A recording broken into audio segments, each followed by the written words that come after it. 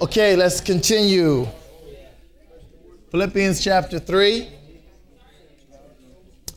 I hope you really get Paul's mindset on this. Paul is really saying that there's been a change. Whenever you read Philippians chapter 3, the first word that comes out to you is change. But the change is really based on his mindset. His thinking has changed. Why is his thinking changed? Because there's been an effect in his life. He gives example of that effect in Philippians chapter 2. He testifies to that effect in Philippians chapter 1. And he explains it and defines it in Philippians chapter 3. And then he counsels from that mind in Philippians chapter 4. There's been an effect in his life, and it is the effect of humility. Because in the activity of humility, there is a work of grace. There is a work of grace in my life that is only possible through humility. Because grace does not work in pride. Grace does not work in the atmosphere or the environment of pride. But in the environment of humility, grace is not only abundant, it is abounding in Romans chapter 5, verse 20. In humility. It's key for me. The first effect of humility in my life is there is a change in my focus mentally. Change in my focus mentally. And then as Paul describes the change in my mental state or my focus, there is a change in my value system. Because my frame of reference has changed. There's a change in my value system. What was important to me is no longer important to me. There's a change in my value system.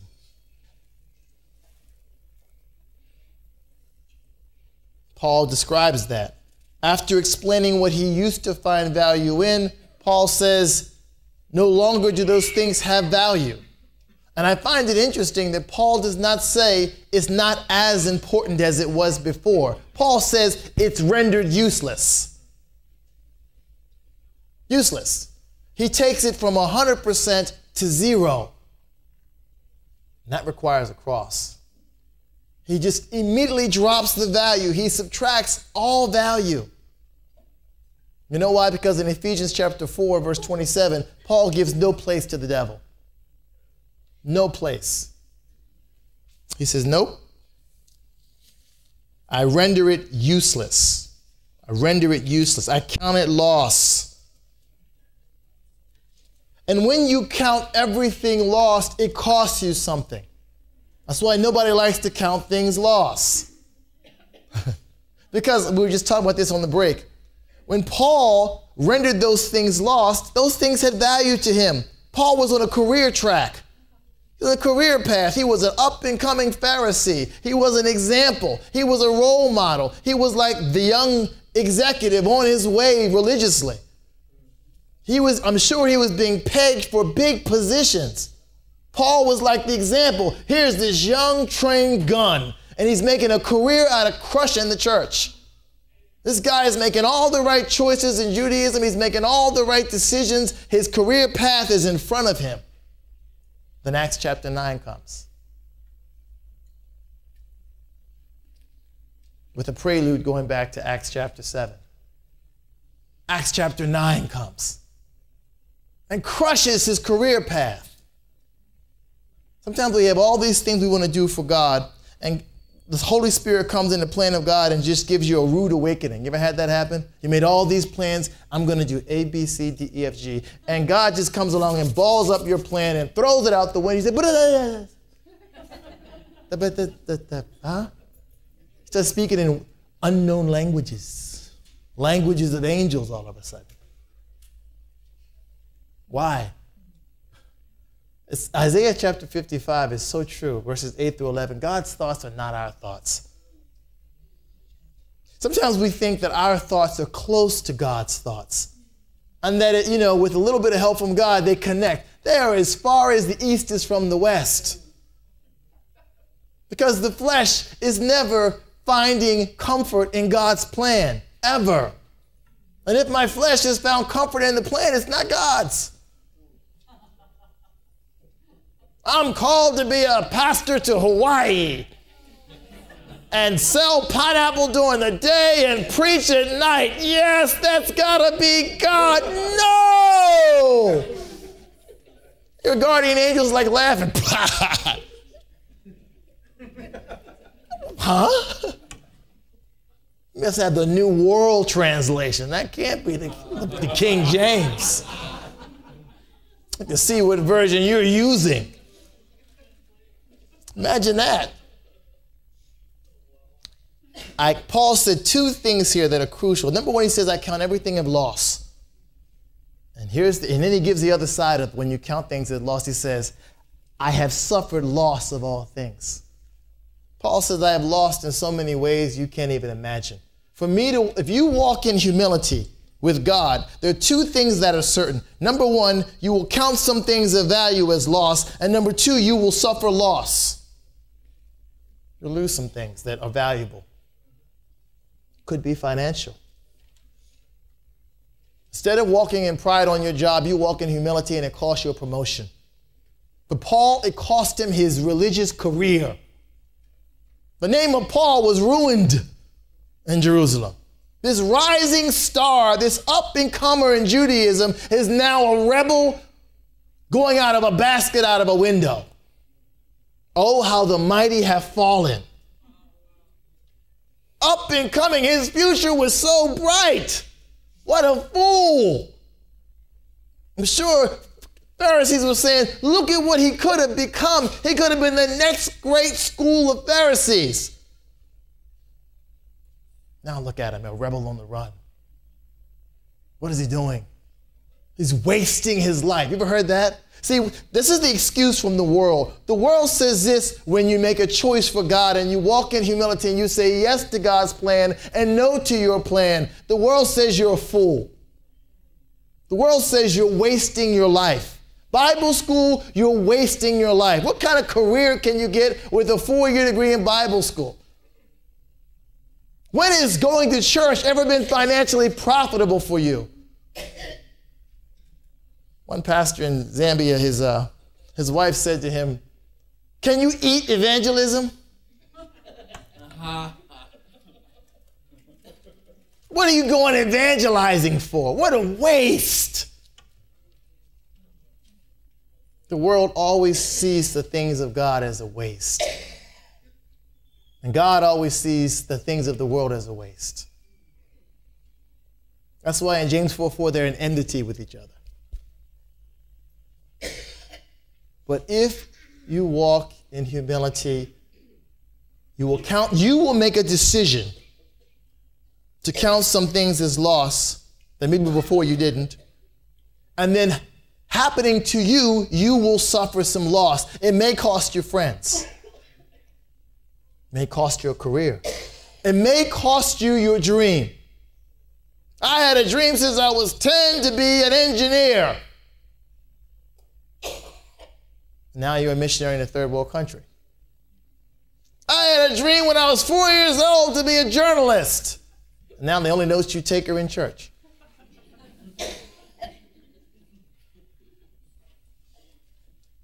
I had a dream to be a college professor. Now you're a Sunday school teacher. Loss and gain in the kingdom of God. Losing. I have suffered loss. And if you follow in 2 Corinthians chapter 11, Paul talks about in verse 23 all the way to verse 28, he talks about all these things he lost. The great Paul is now beaten with rods, thrown in the sea, imprisoned. And as he writes this letter, he talks about, I have suffered loss. Meanwhile, I'm in jail. I'm in jail suffering loss. Loss of reputation, loss of finances, because when Paul was doing all these things, he had a career, he was being financed, he was being supported, he was being encouraged. He lost all of that. He's gone back to making tents. I can guarantee you as a Pharisee, he wasn't making tents. Here he is, name dragged through the dirt by the most respected people in the city, among his own people, fixing tents. A worthwhile profession, but not necessarily a profitable one and not necessarily glamorous. Suffer loss. Suffer loss. And he says this, I count them dung. And he really has this financial mindset going on, because he says in these chapters, especially these last 4 verses, he says 3 times loss and 2 times gain. He starts doing this mental calculations. Romans 6 has a good word for that, logizomai.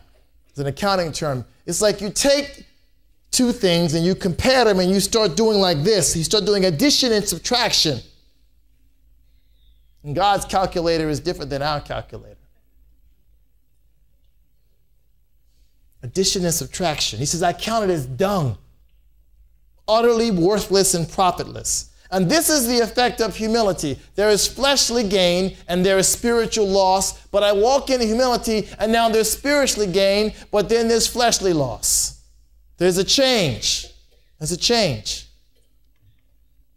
And I don't want this change. I don't want it in the flesh.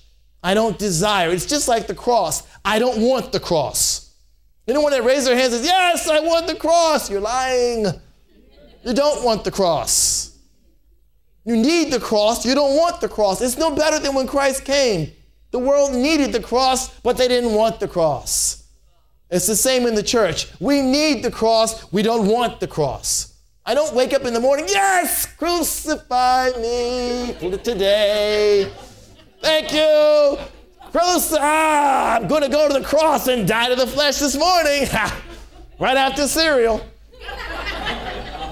No, I don't want that. Maybe I'll catch it after dinner or something. Dessert even. Nobody wants the cross. No cross, no Christ. I cannot experience the life of God except on the other side of the cross. My relationship with Christ is through the cross. That's why it's called the cross life. No cross, no life. They're connected eternally and spiritually. Because the opportunity for us is through the cross. So is the experience for us through the cross. Paul says, in humility, I submit. I like the J.B. Phillips translation for Romans 12, verse 1, when it says, I present my body. King James says,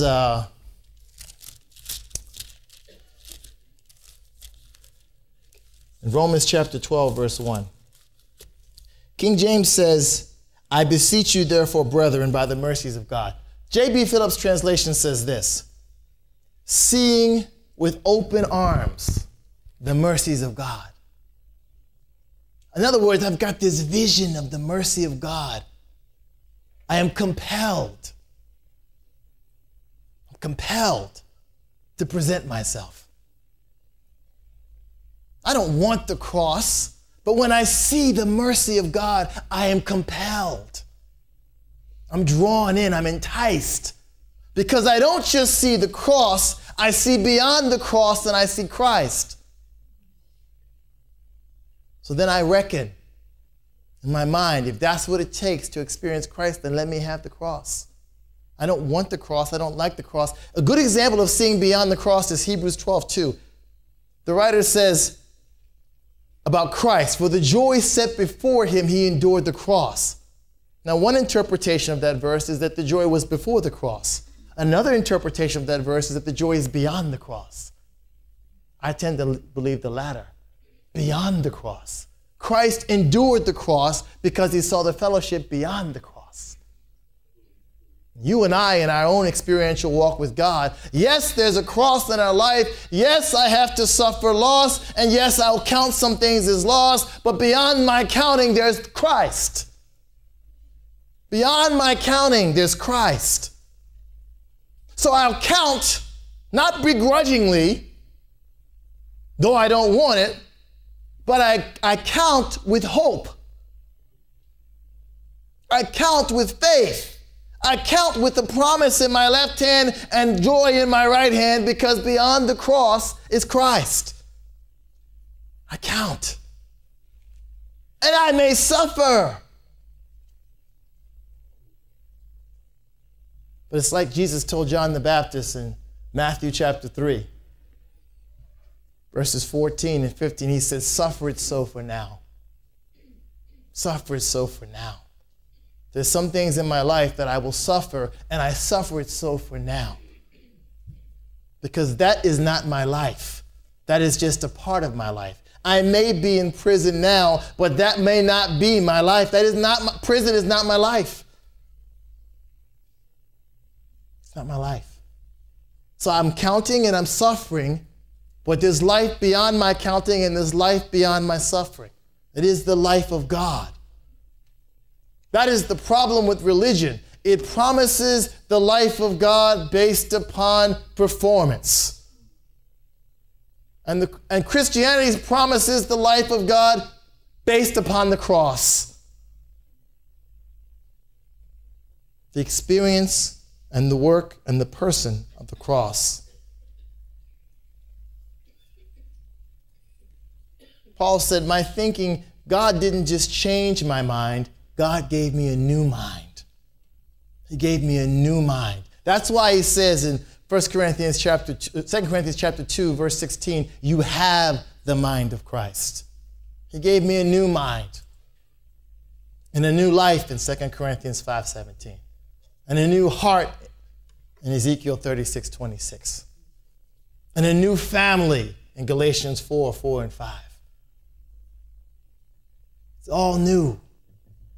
He didn't renovate, he replaced. He replaced. We're not driving used cars. It's brand new spaceships. Not cars anymore. I'm elevating it.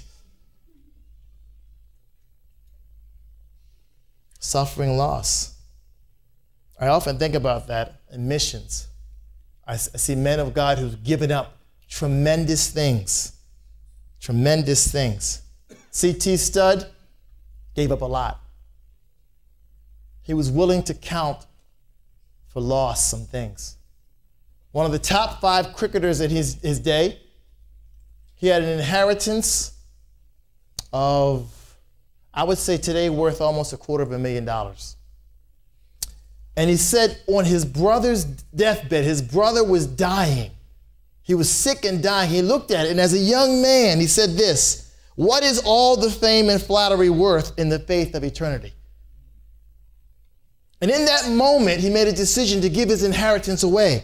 He gave 1/4 to D.L. Moody. He gave 1/4 to George Mueller. He gave 1/4 to the Salvation Army. And then he gave 1/4 to a man named Holland in England who worked with poor people. Just gave it away. He counted it as loss. Great sportsman, counted as loss. Great inheritance, counted as loss. Great reputation, counted as loss. Like Moses in Hebrews 11:25 and 26. Choosing rather to suffer affliction with the people of God than to enjoy the pleasures of sin for a season. Esteeming the reproach of Christ. Nobody volunteers for that, by the way. I want to have the reproach of Christ. No, you don't. Esteeming the reproach of Christ greater riches than the treasures in Egypt. For he had respect with the recompense of the reward. Counting it for loss. You don't hear many messages in many churches talking about counting it for loss. They teach godliness is gain. And in 1 Timothy chapter 6, verse 6, from such withdraw, the Bible says. From such withdraw. Those who teach godliness is gain. I'm not even saying that the mission of the church is that godliness is loss materialistically. If you're blessed, praise the Lord. But what I am saying is this. When you walk in humility, it's like Pastor Lange's offering, which was excellent the other night. I liked it a lot, actually. When I'm walking in humility, everything's available. When I'm walking in humility, there's no out of bounds for God in my life. So if there's no out of bounds for God, I'm walking in grace, I realize who owns everything, then there's an availability in my heart by faith to take my hands off of things. And they may not be bad. And by the way, what I count for loss, you may not. It's not uniform and it's not a standard, because that's not grace. There may be things that you can put your hands on, but God says, for me, no. It's not because I'm better than you or you're better than me. According to the purpose of God for my life, God says you have to count that as loss. When you walk in humility, it's not about you anyway. It's about who you're looking at. Remember the picture. I'm on my knees, hands extended, worshiping God. It's about Him. You say, well, I could never die for my faith. Maybe God hasn't asked you to. Relax. Maybe that's for your neighbor sitting beside you right now.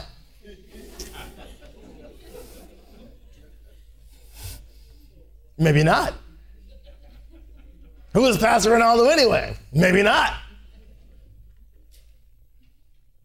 Sometimes people get caught up in missions. They think, well, you know, so-and-so flies 5,000 miles away. Wow, that's amazing. That's just God for them. God for you might be win the guy at 7-Eleven. Beautiful. That's God for them. What is the will of God? What is God for me? I find rest in that. I find Him in that. God forbid you fly 5,000 miles away to realize the will of God was right here. I think that's the greater sin, personally. I want to be where God wants me to be. End of story. There's no glory in either place except for His anyway, right? C.T. Studd, and as you've heard, at the age of 55, he's been letting, this is interesting about God, be careful when you start walking in humility, because you keep letting go, you'll be surprised what God will have you letting go. You start putting like a barrier, like, okay, God, I've let go of enough. You ever felt that? You've been tithing for a while, like, I've given enough. You've been serving God for a while, I've done enough. It's like the great story Pastor Schaller told a while ago about how he was door knocking, and he met this guy who was Catholic. Oh, I'm sorry, he met a pastor, and who was formerly a pastor, I think, yeah. Knocked on his door, and the guy said, he was just explaining to Pastor Schaller about how much he has served God for all these years, and I laid my life down, and then Pastor Schaller looked at him and said, who's counting? Who's counting? Malachi 3:16, yes, there's a book of remembrance, but who's counting? Not no ticker. Your angel's not in heaven with a ticker. Okay, 25 years serving God, 26 years of serving God, 27 years of serving God. Who's counting? What is time to God anyway? If I'm walking in humility, I'm letting go, and it feels the same as it did 5 years ago. In fact, it might even be easier to let go, to count as loss. The counting gets simpler because I realize it's God and not me. So at 55 years old, C.T. Studd let go again because cannibals need Jesus, so he lets go again. And he goes to a different continent, Africa. You know the story. His wife was sick in the beginning. He didn't go with her. 2 mission boards rejected him. Said, we don't think you're healthy enough or strong enough spiritually to go. So we're not going to support you. He actually turned down support from another institution because he didn't agree with them doctrinally. And he goes to Africa and he served for another 20 years. That was God for him. Be careful when you count. You don't know where you're going to go. You never know. Counting. Count it for loss. What are you holding on to tonight? There's the obvious, then there's a little secret room we have that nobody knows we have.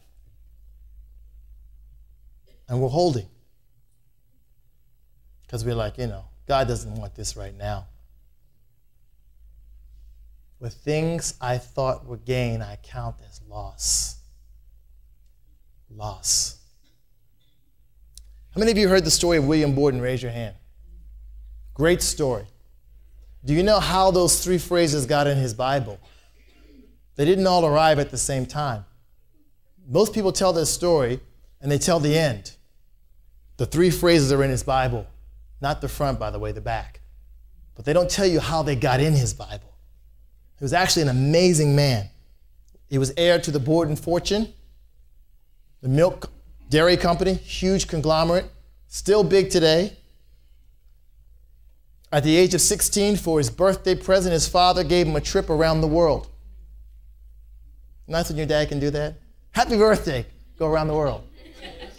16, you and I, we're looking for like a used car.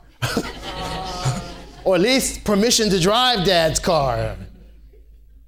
Today, these kids today, 14 years old, they got keys to a car. I grew up just using somebody's car. Hey, I get to get behind the wheel. But he got a trip around the world. He went to India, he went to Asia, he went to Europe. And the first thing that William Borden saw was hurting people. And it moved him at 16 years old. It moved him so much that on this trip, that's why I really believe young people should take trips, take missions trips. I don't care if you have no call for missions. See the world. If you can save the money, do it. Get a view of the world beyond the internet. Don't watch it on the internet or on your iPad or iPad, whatever. Be the pad. Go. Just go. It's amazing. Just be the pad. I'm the pad. Push this button. Here I go. There I am. Don't even need Wi-Fi. Just go. Be the pad. Apple will steal that from me, I'm sure.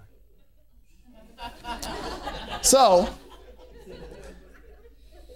William Borden writes a letter back home that he has made a decision to become a missionary. He plans to go to college, but he's already made his mind up, I'm going to be a missionary. So he writes a letter. One of his friends wrote him back and says, you are wasting your life at 16 years old for that decision. At that time, he wrote the first phrase in his Bible. He wrote down, no reserves. 16 years old, he put the first phrase in, no reserves. That was all that was in his Bible at 16, but he made a decision in 1905, no reserves. In other words, I'm holding nothing back. Everything is available to be counted as loss. At 16 years old. Amazing decision. Then he went to Yale, and all of his classmates said he was more spiritually mature than most of the men on the campus. And he went to an assembly, and one time he heard a message about purpose, but he walked away disturbed because he felt like the speaker never told them what the purpose was. He just said, you need purpose, and never identified it. Never identified it. So he decided to do something on Yale campus. So he got a friend, and they started a prayer meeting. Then he began to invite other friends. Then at one point, of the 1,300 students on the campus, 1,000 were in a prayer meeting with him in different groups. He started going out to witness and win drunks and widows and the disabled. Often they said they would find him in bars, sitting in corners with alcoholics, giving them the gospel. He was aggressive. There was a Yale missions conference. He would lead that. He also started the Yale Hope Mission just to reach those kind of people. He did all this in college.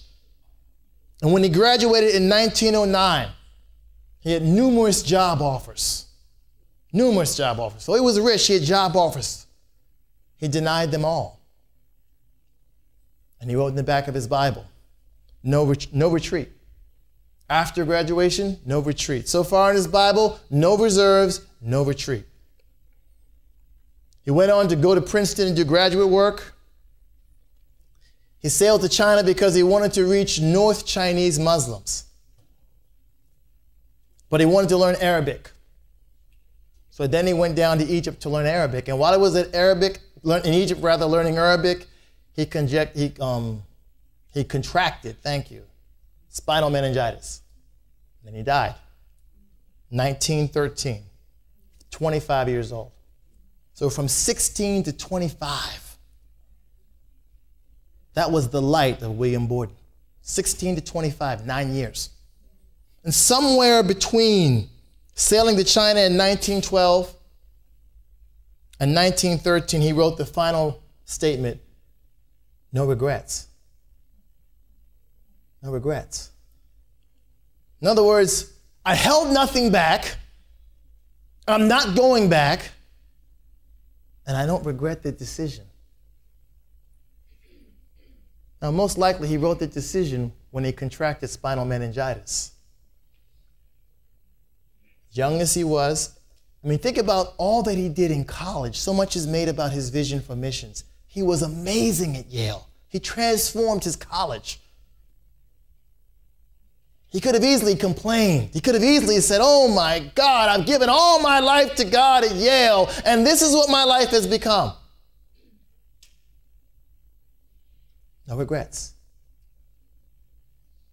See, when I walk in humility, I don't live in regret of what I've let go, because I just see what I've gained. I just see what the gain has nullified the loss. Paul's like, I'll do it again and again and again. His biographer said this: a wave of sorrow went around the world because Borden not only gave away his wealth, he gave away himself. In a way so joyous and so natural, it seemed a privilege rather than a sacrifice. It was almost honorable to die the way he died. The world saw loss and God saw gain. See, anything that God leads me to count as loss is always gain to him. Anytime I suffer loss is gain to God.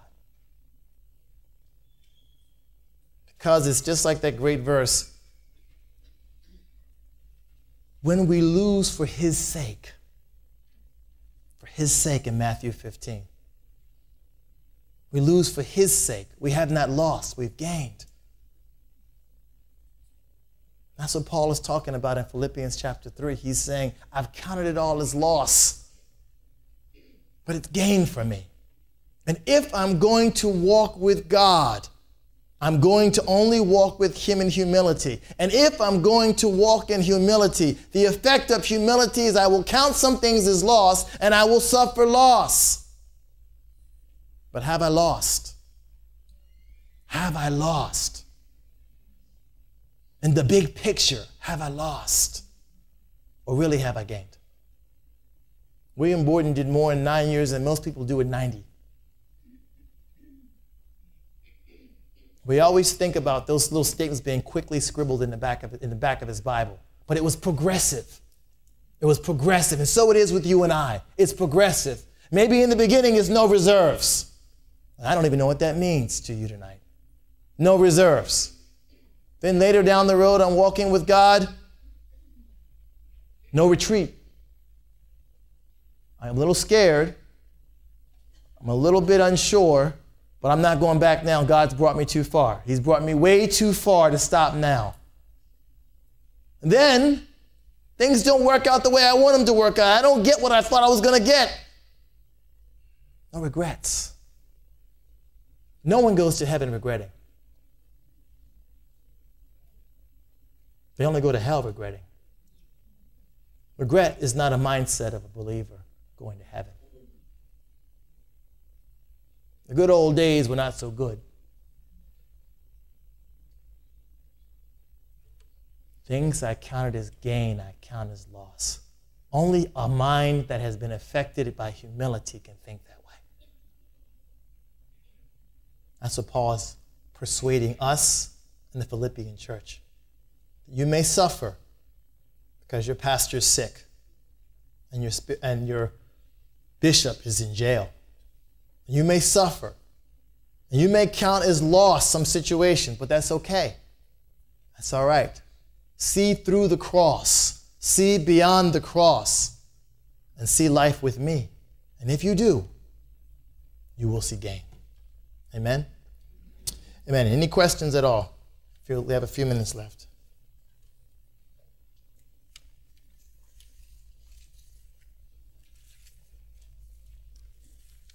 Yes, sir.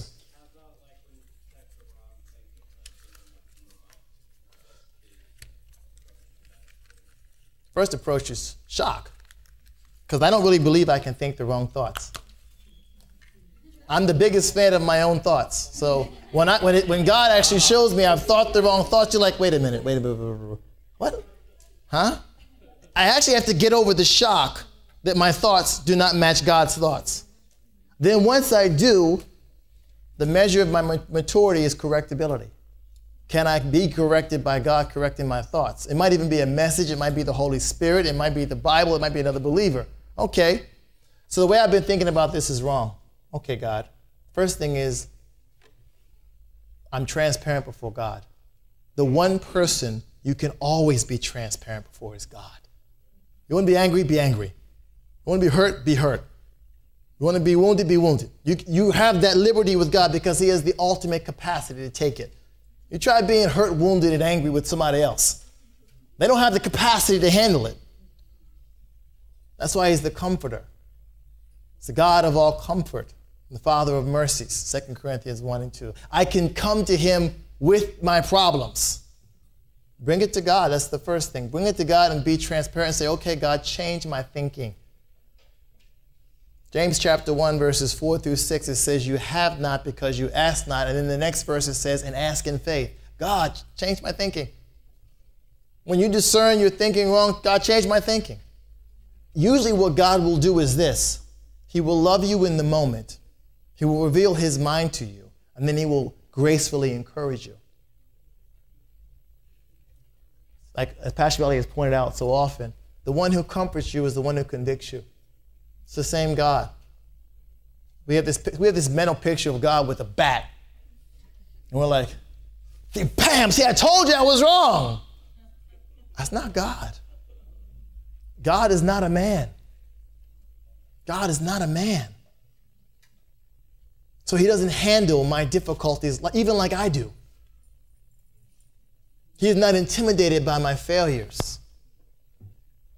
Yet he is moved by my heartache. God is unique. There's nobody else in your life like God. No one. And the greatest thing a believer can have is liberty with God. Because then I can come to God no matter how bad, it's like no matter how bad things happen, okay, God, here I am. Here I am again. I know I've come to you with this problem 37 times. Here's 38. He's all right with that. Because God is happy that you came. It's like the prodigal in Luke 15. His father was just happy that he came. We'll sort the other stuff out. It'll trust me. I'm just happy he's here. God is looking for fellowship. Christ died to open the door for fellowship. Since Genesis chapter 3, God has been looking for fellowship with us. Because in Revelation 4, we were created for his pleasure, for his glory. And it is the glory of God to fellowship with us. It's the glory of God, not the glory of men. So God says, come. Matthew 11, 28, 29, there is no prerequisite to come. It just says come. Active voice, you come. God doesn't drag me to him. His arms are just extended, waiting. Isaiah 30, he waits to be gracious to me. And then he says in verse 18 and verse 19, he says, then I will be. Just in case you were wondering what the outcome is. We're not Muslims. We know the outcome. I will be gracious. Not like, what did Brent say earlier? It's not like, we'll get back to you. Yes, I saw a hand back there. Was that you, Scotty? Yeah. I like what you said about the cross in Hebrews 12:2. Enduring the cross, the joy that was set before him, and how you said that. How did you say it? I said that in Hebrews 12:2, there's two applications for that. There's some people that apply it and say that it was Christ was talking about what was before him, before he endured it. And then the other application is he was thinking prophetically beyond it, about what was going to be the result of his work on the cross. I tend to lean that way. Christ looked through the cross to the other side of what was going to happen, which gave him the motivation to embrace the cross. Okay. So in my life, I apply that the same way. There are going to be when God experientially brings the cross into my life, and I have to experience death in a situation. I have to be wrong. I have to bear the hurt. I have to let go of the flesh. I have to lay down Ephesians 4:22, the old man. And I don't want to do that. Because I like how the old man fits. I was born wearing that coat, so I don't want to put that one down.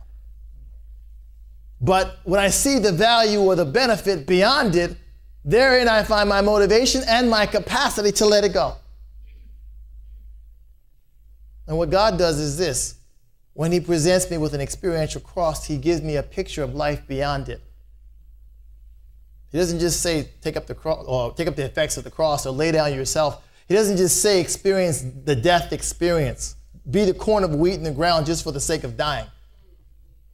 He never gives you a picture of death without also including a picture of life. Asceticism gives you this picture of death with no view of life. You're like stuck on Good Friday for the rest of your life. You just, I die daily. That's all I'm doing is dying. There's no living. They got half the problem. They don't ever get to Sunday. So you just keep dying and suffering, and there's no life. And works lets me experience death, but never gives me a vision of life or the possibility of life. It's like works-oriented people are always miserable because it's like a consistent death and a consistent failure to experience life. So they're miserable and they're bitter.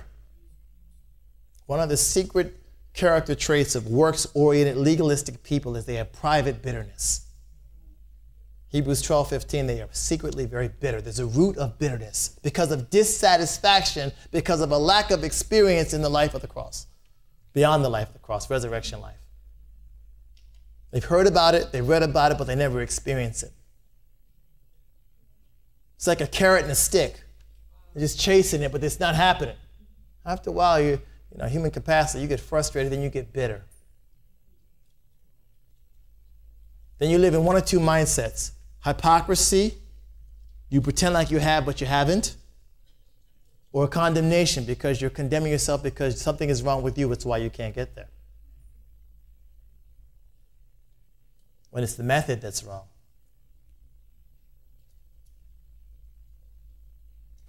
One more question and we'll close. Yes, Barbara. Just a comment on what you were saying, that verse. When I was in Israel a couple years ago, the guy took us to the place where Christ was crucified, and he explained that the view that Christ had as he was being crucified directly faced the tomb that he would be raised from. And he said, he used that verse, and he said, Christ endured the cross like experientially in that moment, and he was facing the reality of the joy that was set before him. Wow. That's true. It's awesome. A picture of resurrection life. It's good. I need that. I need to know that I can experience the life of God today. Then I'm willing to die to do that. Because it's interesting about the life of God. When you are in the life of God experientially, and the fruit of the Spirit is made manifest in your life, that is attractive to you. Because there are things in that life that the natural life cannot give you. Joy, peace, contentment. And you like those things. So you want that. So you're almost willing to do that or experience that so that you can experience that. And the more you experience it, the more you want to experience it. And then you start finding out that those things don't satisfy. I don't personally believe that decision that Paul came to in Philippians chapter 3, if you read verses 8 through 11, is actually one sentence. I know we break it up in messages, but it's one sentence. I don't believe he came to that conclusion in Acts chapter 9. I think that was progressive, just like in the life of William Borden. I think it was a progressive decision. Then he came to the point where he said, once and for all, they're lost to me. They're lost to me. Because some of us get discouraged sometimes because maybe there's things in our life we have not once and for all counted as loss. And you could leave a class like this discouraged because you say, oh my God, I got about 48 things that I have not counted as loss. I got a dump truck full of things that I've got, they're not lost at all, Pastor, and all. They're like gain, hello? It's okay. I come to that conclusion because God brings me to that conclusion. What did Paul say in the next chapter, Philippians chapter 4? I have learned contentment. Contentment was not a gift, it was a fruit. A fruit of what? Fellowship with God. He learned that lesson. That goes back to the effect of humility. When you walk with God in humility, there's a profound effect on the change in the way you think, and it's progressive. It's progressive. I'm not talking process theology. I'm talking about steps of growth. Nobody measures that. There's no standard formula for growth. But God brings me there. God can bring me to the place when I can count as loss. By the way, even your suffering of things is also progressive. There's some things that you will lose in the future that today, if I said you would lose them, you could never understand you could lose that, because you have no capacity for that loss. 1 Corinthians 10:13, there are losses that will happen in your life that God allows to happen based upon your capacity. And as you grow with God, along with the addition based on capacity, there's also subtraction based on capacity. It's all on capacity. Because God is constantly trying to build my capacity for Him. Amen? Amen. Father, bless us now as we dismiss. Thank you so much for your word that is a lamp unto our feet, a light unto our path. And we thank you that it is you who cause us to grow, to walk with you. It is you that teaches us how to live this life. And you empower us to do so. We thank you, God, that you lead us to count things as loss. And you will bring us to the place where we will make that choice willingly. Help us to grow, God. In your Son's name we pray. Amen. You are dismissed.